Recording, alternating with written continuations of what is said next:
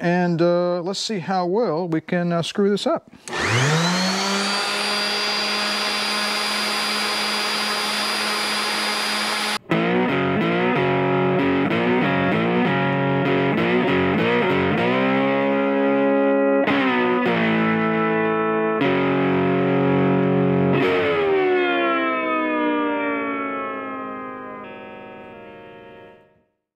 All right, let's see if we can start reassembling our pinion.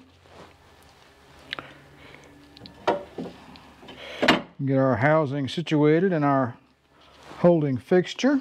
And to get the bolt holes lined up, it can only go one way. Probably should have rotated it the other way.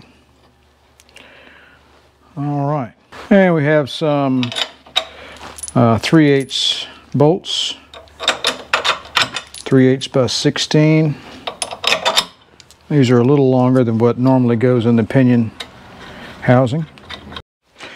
All right, let's go ahead and get started. We've got our bearing spacer here, and these are our shims in order of size. These are the biggest and these are the smallest.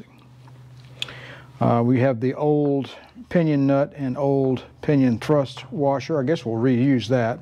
I have a new one of these, but this will be used just for the preload adjustments. Let's go ahead and get our spacer in place. Now, most books say to go ahead and just use your whole stack of shims. I think that's going to be way too much, and it'll be an exercise in academia, to be honest, which may in fact prove useful. So we will not be able to obtain the preload first go around if we put the whole stack on it. I'm pretty much convinced of that, but I guess we're going to go do it anyway. So I'm going to assemble these in order of size. Some are 3, some are 5, some are 8, some are blah, blah, blah. I think the biggest one is 20 thousandths. And we'll put those on top for easy access later on. All right, here's our new SKF bearing. This is the Dash A. It has that little bit of extra fillet radius built into it. I pre-tested it earlier. It is quite a bit tighter than the original Dash A bearing I pulled out of here. But it does in fact go on, unlike the regular Timken without the Dash A.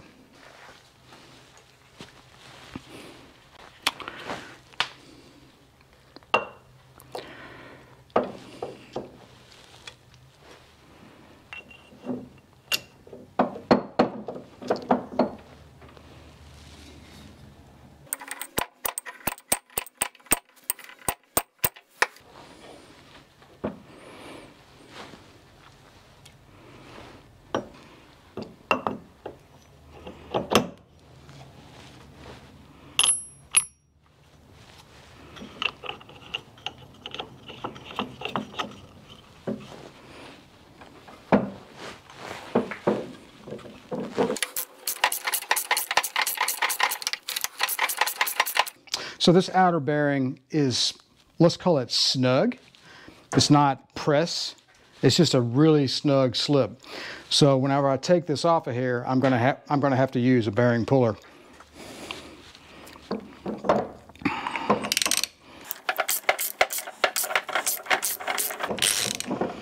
Ow. Those pinion, I'm telling you, those things are sharp. Dang.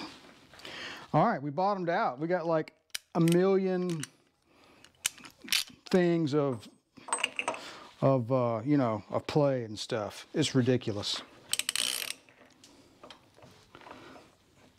Yeah, you can't do anything else with that. It's down, all right? So that's the full stack of shims. All right, so having said all that, we got to remove this thing.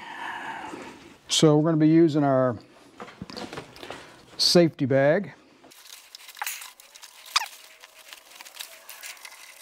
So we didn't get anywhere near our desired destination.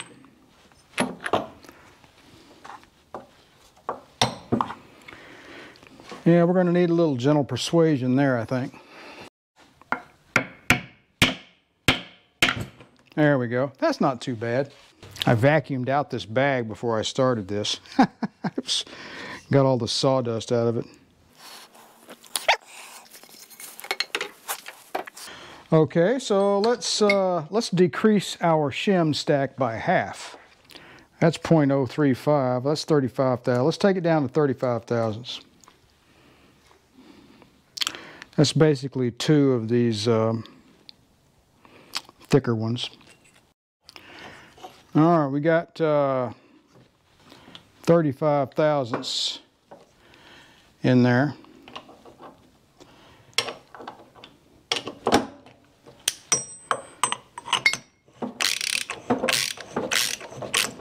All right, wised up and got myself a glove there. Grab that sharp gear. Nope, that is bottomed out on that shim stack. We got to pull it out again, start again.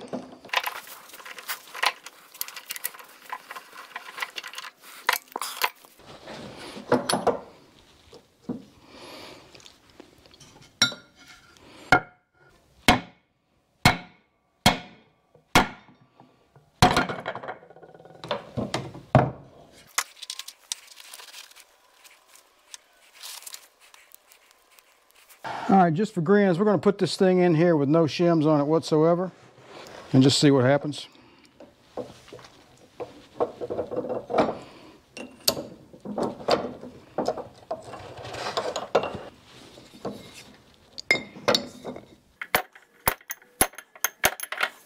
That bearing's getting a little easier to get over that shaft, which is good. Makes my life easier. All right, so I've got this thing in here without any shims in it now. So if I still can't get all the way down, clearly I'm gonna have to cut my bearing spacer down farther. So this is just sort of a sanity check. Which it could mean that if we do bottom out and we still have play, that means the original crush sleeve wasn't crushed to begin with, possibly. I need to stop with the thought experiments, really.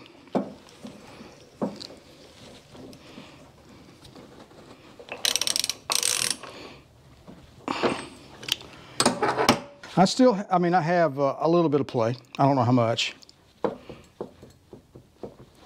30 thousandths maybe? I don't know. But I think it's time to put a little torque on it and just see what happens.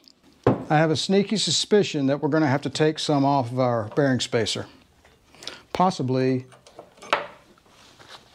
a fair amount.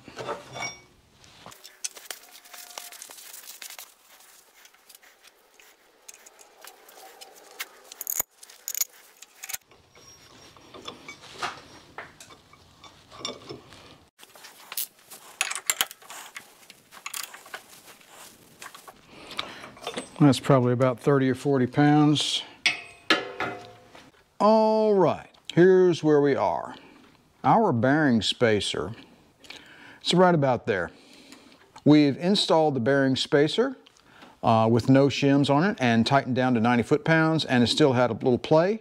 That means that we need to go ahead and cut down the bearing spacer a little farther so that we can use our shim pack to adjust our pinion bearing preload. Seeing as how a pinion bearing spacer is a very precision part and you really need your tolerances to be spot on accurate, you know, within 1 or 2 thousandths, the procedures by which you go about actually cutting a bearing spacer or shaving a bearing spacer need to be highly, highly precise and need to be done by a professional. But we don't have any of that. So I'm just going to use a hand sander and my wits. How about that? And we'll measure from time to time. And we'll just see how this goes. That's 220, by the way. So I did a little 320 on this earlier by hand, you know, like that. And I got the surface really, let me show you what that surface looks like. All right, it looks, you know, looks pretty good. It doesn't have to be perfecto, but it just has to be consistent all the way around. And this is 0.701 to 702 all the way around, so it's within the thousands all the way around. Let's go ahead and get busy, and let's see how well we can screw this up.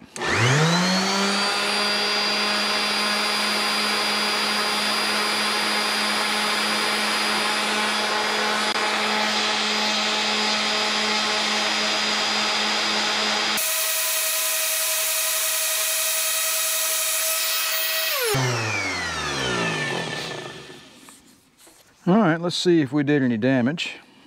Not sure I took off anything. Probably didn't leave it on there long enough. That's 0.7 right there. And I wiggle it back and forth a little bit to make sure you get it down all the way. Yeah, we've got some work to do, so let's carry on. All right, so I went up to Hobo Freight and got a pack of 80 grit sanding discs. The 220 wasn't cutting it. And we are down to 0.695, so we've knocked off 5 thousandths with the 80 grit. That seems to be, I didn't want to go to 40 or 60. I thought that might be a little too aggressive. So, all right, so this is going to be a long and very tedious process. I'm going to continue with the 80, and we're going to take this thing down to probably 690. And then probably reinstall it and see where we are.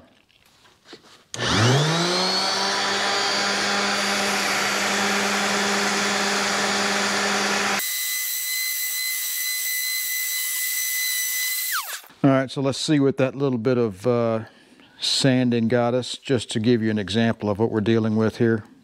All right, so now we're down to 692. There's a 691. 691. 690, 691, 688. So anyway, part of that is the tool. All right, so I'm going to continue on, take a couple more thousands off this thing and put it back in the pinion housing and see where we're at. All right, we've made some progress here. We took the bearing spacer down to 684. Let's measure it all the way around just to make sure. 684, 684, 684. Looks good. I'm impressed for a hand sander. How about that? Okay, so we took this down to 684. That's 16 thousandths, 17, roughly less than what it was. It was right at 0.7 or 701 when we started. I just got through retesting this again, and I put it in here without any shims on it and tightened down some just to see where we were, because this is a really huge guessing game.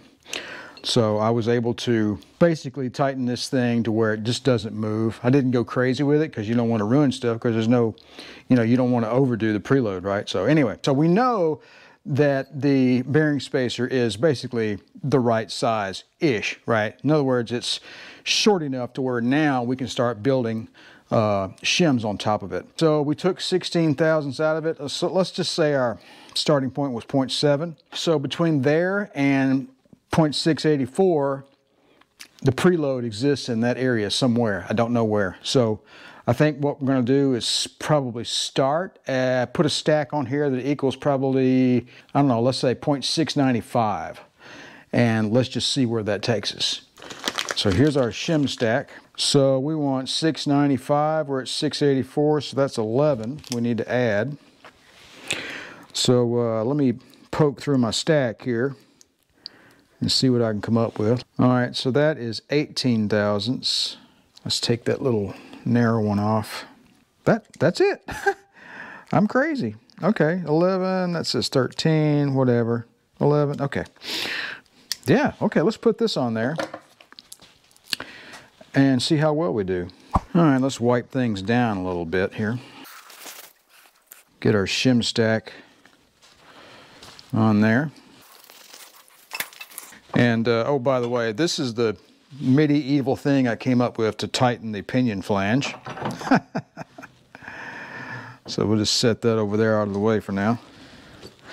You may recall you saw the pinion flange tool I created in an earlier video, but I had to extend it with a pipe because I just couldn't get the leverage.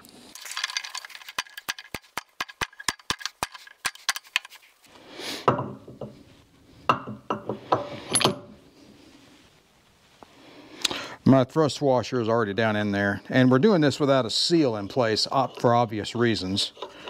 You know, you don't want to, doing all this, you'd ruin the seal, right? So.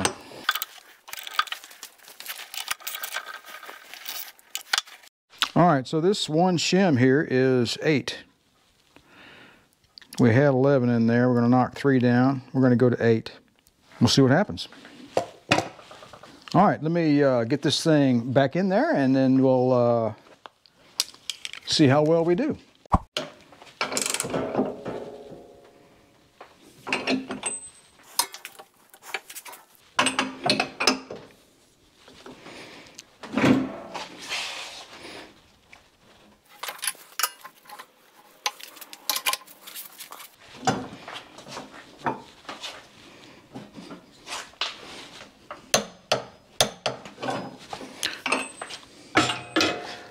I dare say 90 is more than enough to test your preload tolerances. Now don't drop the spacers. Good job.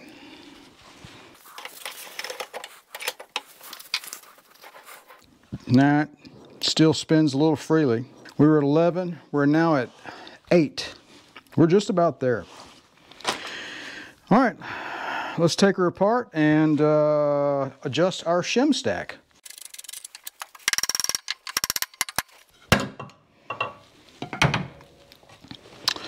Making an assumption that me tapping on it with a piece of wood is not going to be enough force to damage that bearing. But don't tell anybody. I've got another one on the way just in case I screw this one up. So we're covered. Don't worry about it.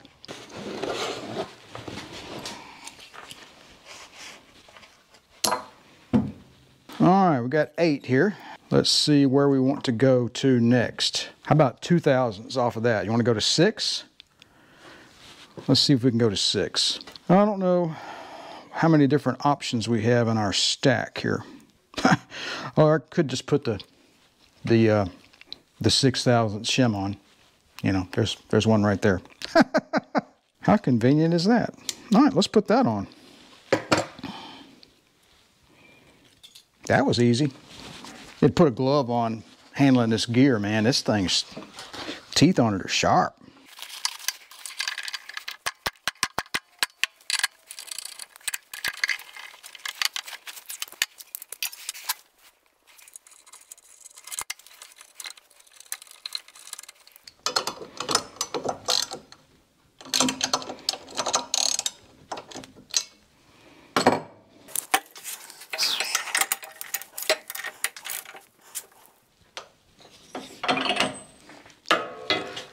We're going to go easy.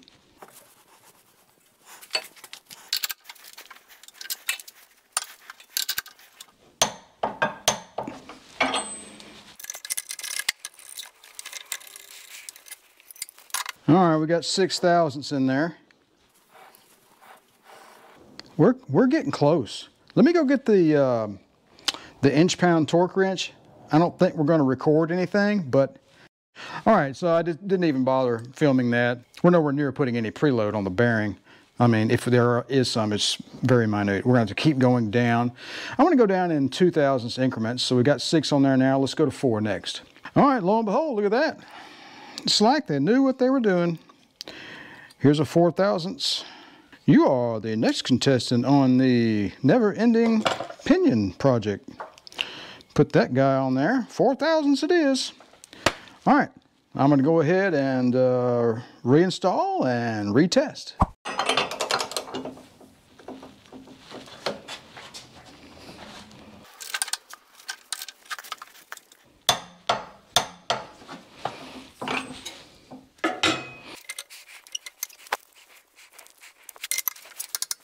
All right, that's a little over 100 pounds of torque. Let's see where we are. I suspect we'll have to keep going. Actually, no. We may have arrived, people. I ain't kidding you. Sorry, that sounded too much like another channel, didn't it? Okay, let me get the, where did I put my, all right, let's put this El Cheapo inch-pound torque wrench to the test here. Power up. Let's see what we have here. Man, it doesn't register, so it's something less. This thing goes down to 15.9.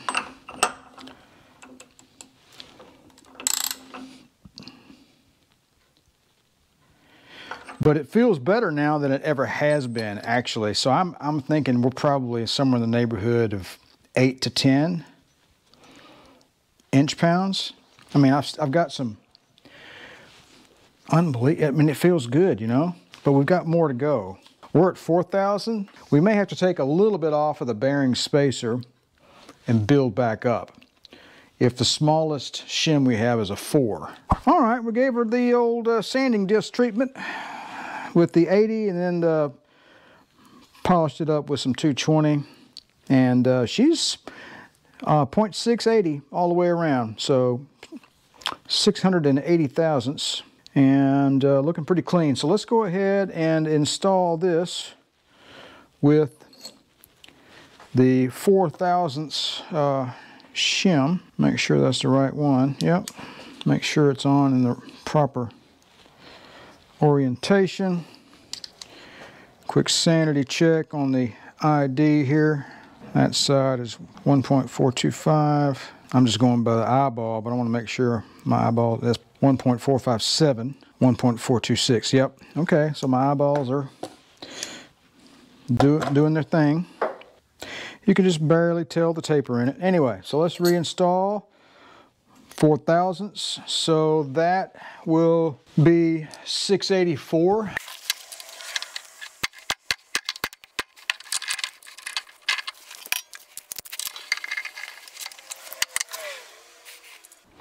These little spacers here are to keep this tool from resting on this flange, because this flange needs to be true. And so we need to keep from damaging that. That's the point.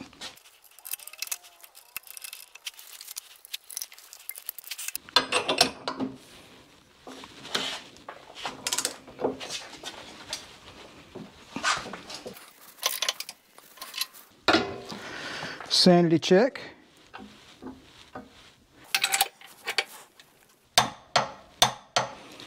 All right, that's 100.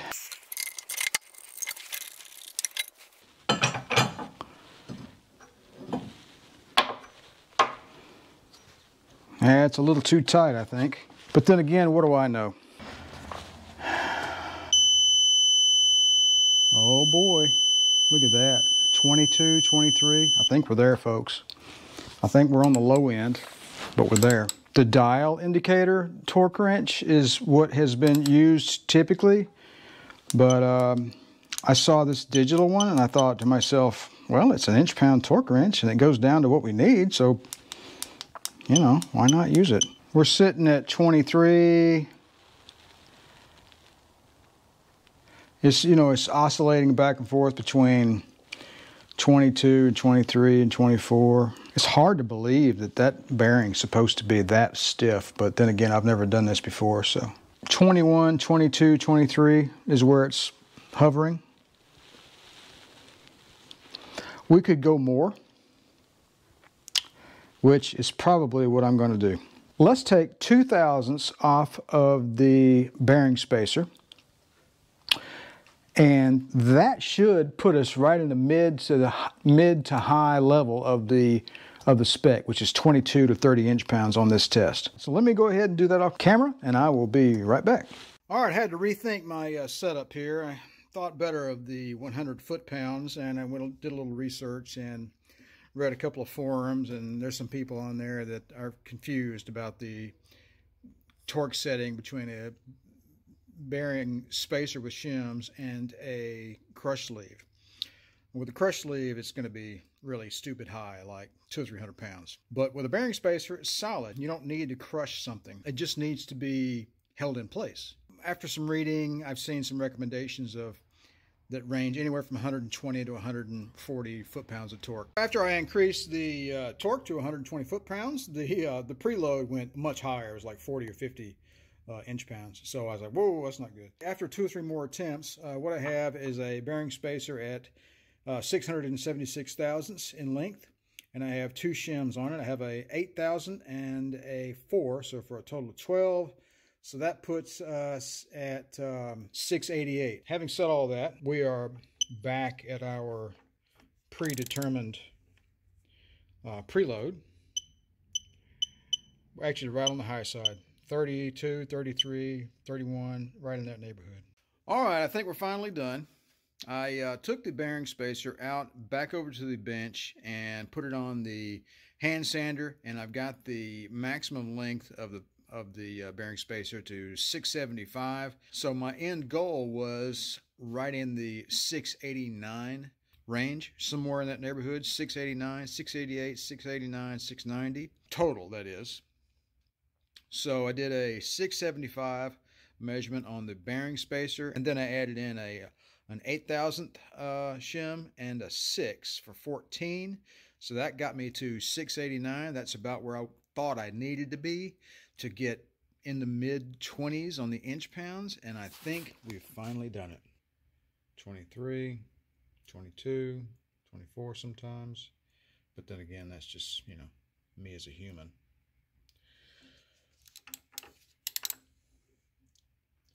Not being able to maintain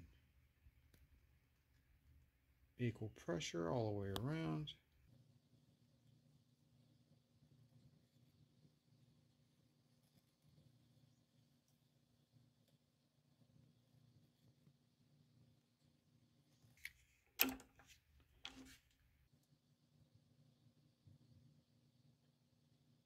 It stays in the mid-20s all the way around.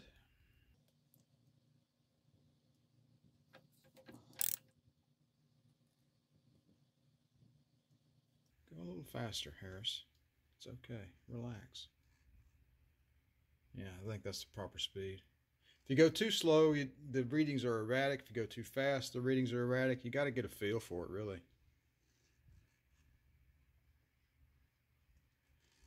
So we're looking at the mid-20s. So what I've discovered about this, yeah, definitely. If you go too fast, it's erratic. If you go too slow, it's erratic. Not sure what the actual speed you're supposed to do this is, but if I maintain the same speed and I'm consistent all the way around, I get in the mid-20s, which is pretty cool. All right, there you go. 675 on the bearing spacer and 14 thousandths on the shim stack for a 689, and that gives us a mid-20s bearing preload on the pinion housing. The spec is 22 to 30 inch-pounds. I think we are finally done. So up next, I think I'll have to disassemble this guy and put the seal in, and tighten it one last time, and then set it aside, and then move on to our differential carrier reassembly. So I told you earlier that I ordered another Dash 8 bearing just in case, right? So I spent a lot of time torquing, testing, removing, installing, torquing, you get the picture, right? On that other bearing, that SKF bearing. So I decided that since, you know, it had to deal with all my amateurish experimentation, I thought I might retire it early. And I ordered a Timken, and it arrived yesterday, a Dash 8 Timken. And it came in from Rock Auto. I think they had one left or something. So basically I exchanged the bearings. So interestingly, the Timken bearing fits onto the shaft in a slip fit that I can slip over with my hand. It's tight, but I can do it. With the SKF, even though it's the same bearing, you have to tap it on. You saw me with the pipe. You had to, every time you had to tap it on. I don't think it's just not supposed to be that way. This particular bearing on this shaft is supposed to be a slip fit. With the Timken, it fits precisely the way it's supposed to be. So the Timken is on there now, and we have already tested the preload. With a different bearing, it turned out to be a little bit different. I had to pull the bearing spacer out one more time, shave it just a touch, got it down to 673, and then I put a 15 thousandths shim on it, and that got us to a preload in the high 20s, which is fantastic. It's perfect. I'm done. I'm stopping right there. I think we have achieved nirvana, to be honest with you. So the only thing left to do now is to remove this flange one last time, install the seal, and put it back together. All right, we got the pinion seal here, nice, new, and pretty. And we're going to go ahead and give it the ever so slight smear of Permatex Ultra Gray, just to give ourselves a fighting chance.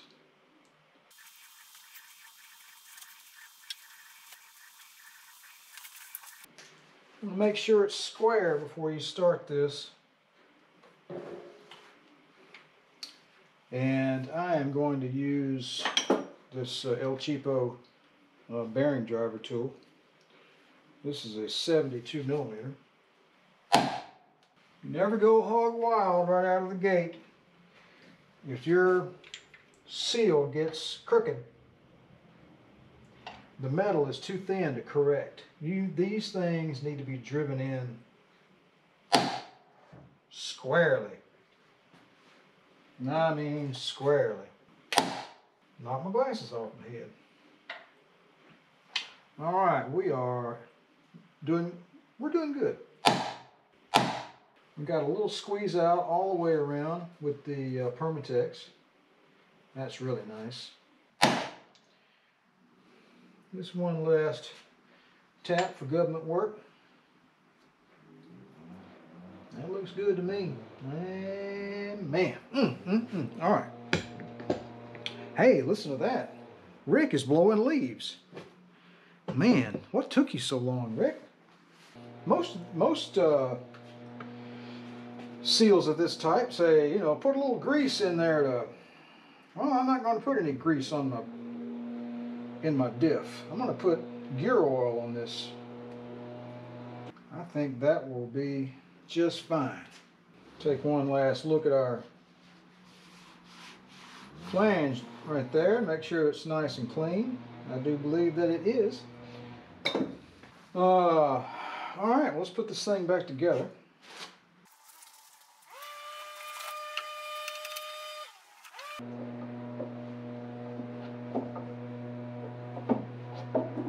See how that pinion shaft slides up through that bearing like it's supposed to?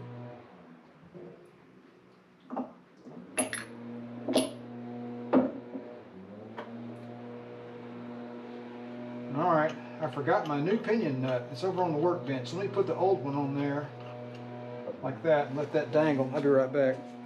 Alright, we've got to install a new pinion nut. I got a Dorman 57700. This is a 7/8 by 14 nut. Uses a 1 1/4 inch socket. I've been using the original pinion nut to do all of our testing and all that stuff. Testing and tuning and adjusting and shimming and all that stuff.